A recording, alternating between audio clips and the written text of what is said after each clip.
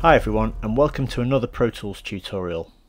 Following on from a previous video which I made about things to consider when moving Pro Tools sessions between systems, in this video I want to focus on the backup and archiving of completed sessions. It's a good idea to have a procedure in place which you follow whenever you finish working on a project. This should involve not only backing up the project in multiple locations, but also making provision for actually being able to access and open your sessions in years to come. So I'll briefly list my procedure for doing this, and then I'll run through each of the points in more detail. So firstly, I'll commit any audio tracks on which I've used plugins which I think may not be available in the future. Then I'll do a save copy in. Next, I'll open up that session copy, and if required, I'll compact the audio to reduce the overall size of the data I'm backing up. After that, I'll usually save and close the session and drag it to my archive locations, at least 3 of them. Next, I'll open up the session from one of the archive locations, just to make sure that it all still works okay. The 6th step would be to add the backup to my catalogue of backed up sessions. Finally, once I'm 100% happy that I've done all of the above, I'll delete the original version of the session from a hard drive. Some of these stages might not make complete sense yet, so we'll go through them one at a time in detail now, starting off with committing tracks. If you come back to a session at some point in the future, there's a reasonable chance that some of the plugins you used originally will no longer be available. In fact, over a long enough time period, it's a 100% certainty. Some of the sessions I backed up years ago used plugins which never made it across to AAX, or which were replaced with different ones. The old Avid EQ2 and Compressor 2 are examples. If I open an old session which used those plugins, they'll be inactive with no way to access them. So for this reason, it's a very good idea to commit any audio tracks on which you want to retain the processing. So for example, this voiceover track, I'll just run a little section of this. Away from all land, the ocean. It covers more than half the surface of our planet, and yet, for the most part, it's beyond our reach. Okay, well, that basically has 2 plugins on it. You can see we've got the Avid EQ3, which basically in this case acts as a high-pass filter, and we've also got Channel Strip. I'm not quite sure why I used both. I could have done it all in Channel Strip. In this case, Channel Strip has a little bit of EQ on it, and there's some compression on it as well. So I might choose to commit this audio track. So if I right-click the track name, choose Commit, and then you can see we have a variety of options. Now, I did go through this in a previous video, so I'll just mention the fact that in the case of a session which I'm about to back up and I'm committing it so that I can access plugins in the future, I'd always choose to retain the original version of the track, as that gives me the option of going back to the unprocessed version if I need to as well. So in this case I might choose either make inactive, hide and make inactive, or do nothing. Definitely don't choose delete. I think just for the sake of this I'll choose to do nothing, which means I'll have the committed track and the original both on the timeline. Let's just start this going. That's going very quickly, and then once it's done, we've got both tracks, the original version with the plugins and the processed version, which is the committed version. In fact, because this is quite a complicated session, as you can see there's a lot of tracks in the project. If I come to this in the future, there's a high likelihood that I won't be able to remember what's on each track. So just to prevent any uncertainty, I might just put a comment on this track. So if I display the comments, original voiceover track, I'll just put there's also a committed version. And then what I'll do with the committed version, only so that we don't get both of them playing simultaneously if I open this session in the future, I'll just actually hide and make it inactive. So the next step is to do a save copy in.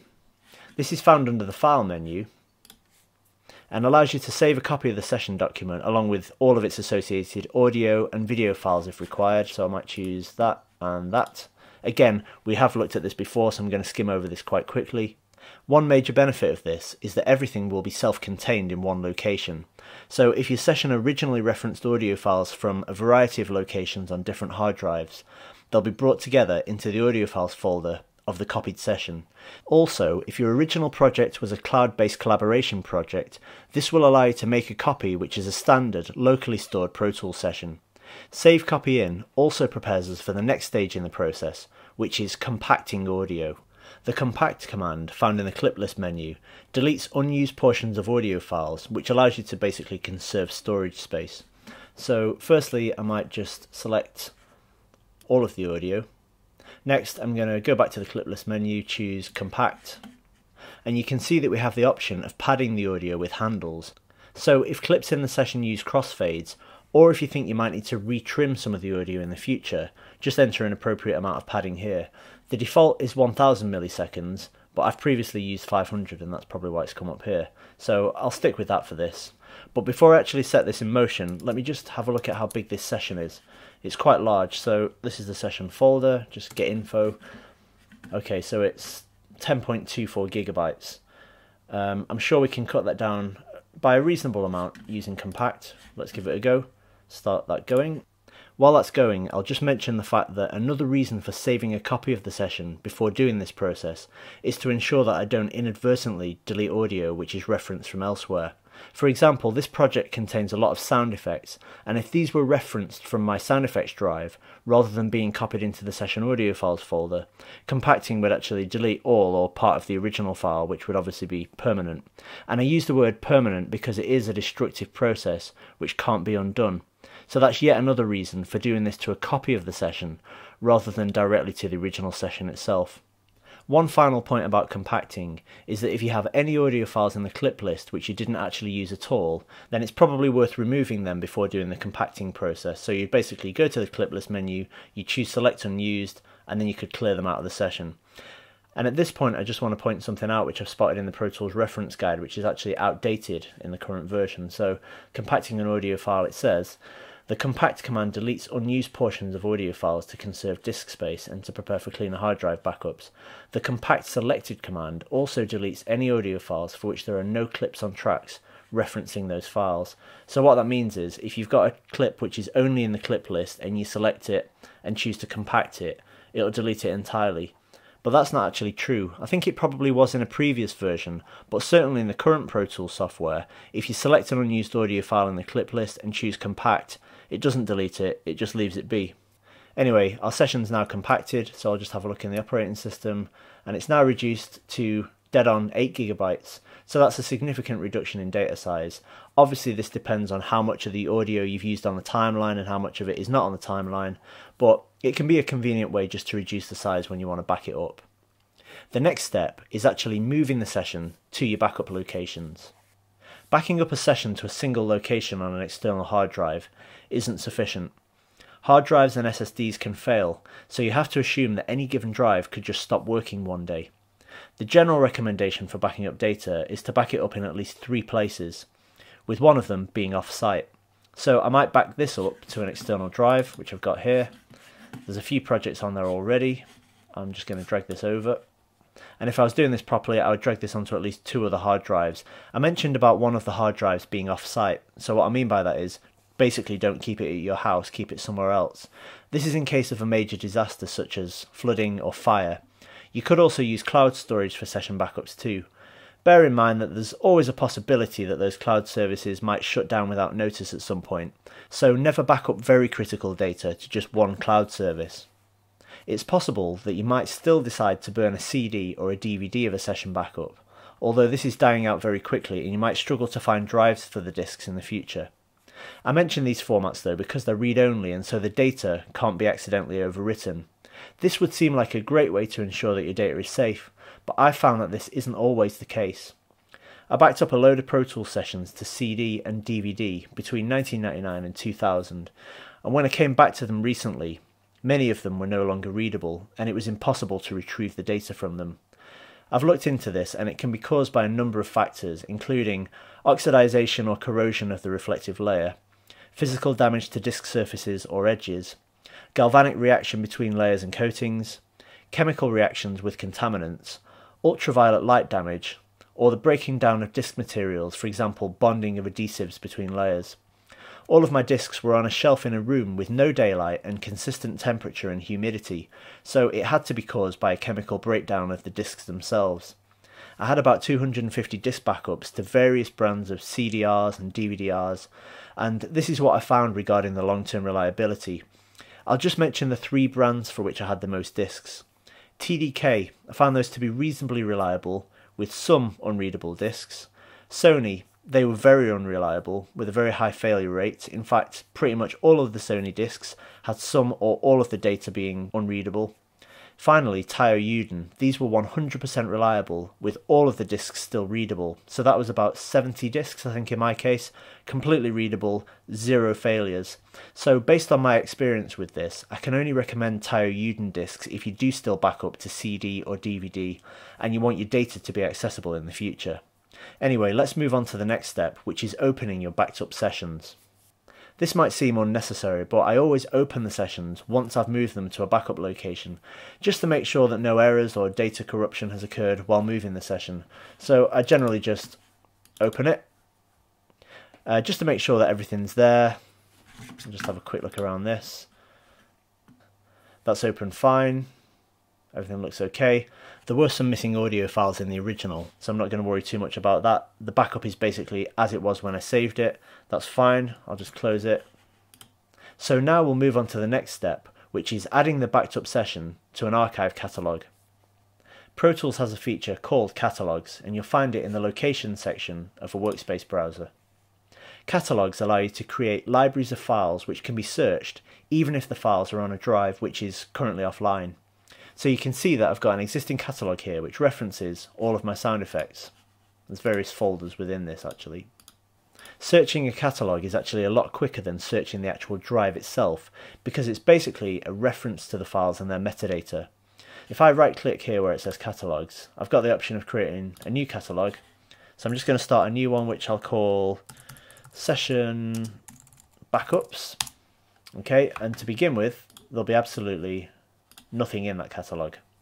And now I need to actually start adding things to the catalogue. So I'm going to open another workspace browser just for convenience, navigate to this backup drive, see what we've got, and I'll just drag a few of these projects into that catalogue. Because there's so few of them in this case, this is actually going to be a very quick process. I can open up the task manager, so it's only going to take a few seconds, and this is just referencing all the data about the data, the metadata basically. So that includes things such as file names, date modified, date created, bit depth, sample rate.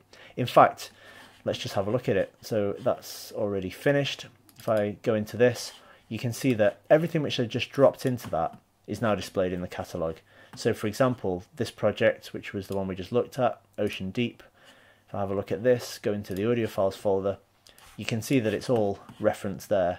So we've got the date indexed, we've got file names. In fact, there's a variety of information which you can choose to display here. Some of them are already shown, or you can access the others by right-clicking on any given column header. And as you can see, there's a number of different attributes which you may or may not want to show. Okay, now I'm just going to show you a useful feature of this. So that's the catalogue. That's the drive which it's on. In order to do this, I'm just going to have to quickly quit Pro Tools because it's difficult to eject drives when you've got Pro Tools running. So do that, open up Pro Tools, and what you'll see is, even though that drive's no longer connected to this machine, I'll still be able to search through the contents of it, and it'll come up with the search results. Okay, so here we are in the catalogue. Drive's not connected. Let's say I wanted to find the file which I knew was called VO-comp. Okay, so VO-comp. There you go. So you notice that it's in italics. Anything which is in italicized text is basically something which is on a drive which is not currently hooked up. So I can see all the attributes of it, I can see the duration. Obviously I won't be able to preview the file because it's not physically available at this time, but I can see all of the other associated metadata. One important thing is the path name. So this is a useful column to display. If I just expand this out a little bit, it tells me that it's on the volume which is called backup, and then it's in the Ocean Deep Mix folder. So all I'd need to do is remount that drive and that would become available. In fact, it can do even more than that. Let me just show you this. If I create a new project, I'll just give it the name new. What you'll see is that I'm actually still, even though the files are offline, I'm still able to import this into the project or into the session. So if I drop this in, it tells me that it's not available. That's fine for now, so I'm just going to skip. And then it will at least be in there as an offline file. And the good thing about this is, when that drive becomes available again, Pro Tools will automatically recognize that the file's there, and it should import it automatically. So that's almost everything. The final stage would be simply to delete the original session. Once all of the backup procedure is done, and you're completely happy that your data is backed up and safe, you can delete the original. I have a drive which I work off, and others which are purely for backup. In fact, the work drive itself should be backed up. I use a RAID setup configured as RAID 5. This is probably a story for another time, but it's basically an array of hard drives which appear as one and provide data redundancy in the case where one of the drives fails. The data can basically be rebuilt from the data on the other drives. Anyway, that's almost it for this video on backing up and archiving Pro Tools sessions. There's just one final thing to mention. Every so often, Avid changes the Pro Tools session format. At the moment it's PTX, before that it was PTF, and before that it was PTS. There were even others before that. It's probably reasonable to assume then that in some future version of Pro Tools, the session format will change yet again. Backwards compatibility is maintained for several versions, but it would still be a good idea to open archived sessions periodically and resave them in the current format. So here's an old PTF session. Let's see what happens when I open this. Firstly, it's telling me about some different outputs because I last opened it with a different audio interface. Next, this is no surprise, we've got some missing plugins. This is what I'm talking about. You probably have this kind of issue. Just ignore that for now. It's missing the audio files. That's because I've moved this since the last time I opened it, so I'll probably just choose automatically find and relink. This might take a couple of minutes, so let's just skip to the point where it's done. Okay, so you can see that it's now mostly done. You'll notice from these little red indicators that there are some missing files. In fact, there's one of them. Maybe I didn't follow my own backup procedure. I could probably spend time trying to find that file, but for the purposes of this, I just want to mention the fact that this is still in the old PTF format. What I need to do is save this, so I could just do... In fact, if I just do save, it will actually prompt me to give it a name. I could keep the original name. I might just call it PT12 to indicate that it's a Pro Tools 12 version of it. Okay, and then go back to here, and you can see that that's now there. So I didn't actually have to do a save copy in and go through the process of copying all the audio files. All I had to do was open the session and then just do a save, and it's created a PTX. Because these are so small in file size, you might as well just keep these just in case you need to go back to them at any point in the future. Well, that's it for this video. Thanks to everyone who has watched and subscribed to my channel. Let me know if you have any suggestions for future videos, especially post-production focused ones. I'll see you again soon.